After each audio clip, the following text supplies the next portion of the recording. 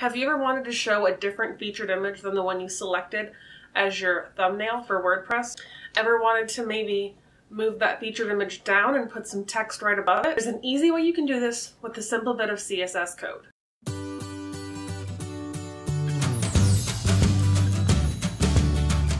Hey there, I'm Danielle, web and graphic designer, bringing you tech tips and tutorials to help you stand out from the crowd.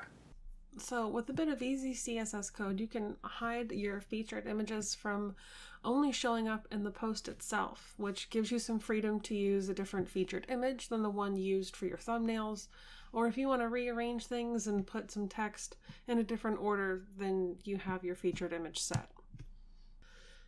So the first thing we need to do is to get the selector, which tells the CSS code what you're acting on, what element you're going to be making changes to. And we need to get the right selector so we hide the right images. So it's preferable if you do this in Chrome, if you have that browser, and I'll explain why shortly. The first thing you'll do is navigate to a blog post on your website. It's entirely okay if this is a post that you're still working on. Just make sure that you've at least added the featured image to the post. So the next thing you're going to do is you're going to take your mouse and right click on your featured image. You're going to click inspect. So next thing you're going to do, you're going to take your mouse and you're going to right click on the featured image, go down to the bottom line that'll say inspect and click on that. Now I recommend Chrome because it shows you the code on the right and it shows you your web page on the left. So you can see very easily where things correspond.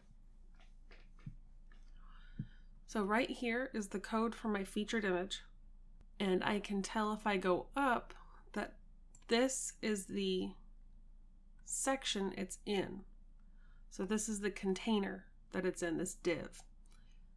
The cool part about Chrome is that whatever you hover over, it will highlight on the left of your web page so you know what portion of the site is in that section of code. So this featured image is wrapped in an image tag. You can see that here by the IMG. And the drop-down arrows show you how things are nested. So we know that this section here has the image nested within it along with a couple other things. So we've got our featured image. We're going to move up to the closest div right above our featured image. So that would be this div here. And it should have a class to help divide things up and make them easier when you're targeting things for CSS and for design, trying to categorize things.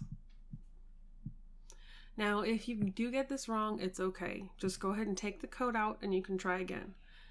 Sometimes this can take a little bit of trial and error, but you're only going to be adding this one bit of code. This class here is part of the code that you're going to be using to hide your featured image. So make sure to write it down. And if there's underscores, hyphens, capital letters, make sure you've got those exact. Because if it's not exact, it's not going to work. Now, where do you put this? Your particular theme may have a spot for you to put CSS code, and if it does, you can add it there. Divi has this option in the theme options section. You scroll down and you can add custom CSS code. If your theme doesn't, you can hover over appearance and click on edit CSS, and this will take you to the home page of your site. On the left, you're going to click on additional CSS. And what this is just another place to put CSS code. The cool part about doing it this way is that you will know instantly if it's working. So what we're going to do to know is we're going to navigate to a blog post on your site. If you're new to CSS and you're wanting to learn a few more of the basic skills, I'll leave a link in the description to my post all about CSS for beginners. Now at the bottom of the section here, we're going to add a CSS comment, which basically is a simple way of letting yourself or anybody else who comes in to do work on your site know what this bit of code does. And what this looks like is a slash followed by 2 asterisks. You'll type in your comment and then you'll end it with 2 asterisks and another slash. Right in between those asterisks is where you're going to put your comment, hide featured image on blog posts for example. Just a simple little basic what it does.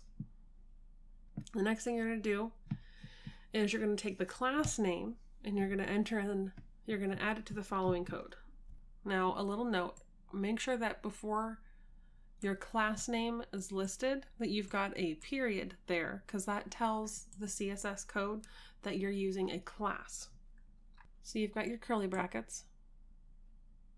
You enter display space none semicolon.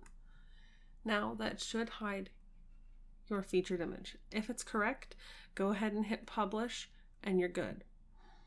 If it didn't work, it's okay. Go ahead and go back to that inspect view on your image and try again. Now you can add your featured image in anywhere you'd like in the post, or change out to a new one if you want something different to show up than your thumbnail. Don't forget to subscribe for new videos every Thursday at 9 a.m. Central. Thanks so much for watching, and I'll see you next time. Bye.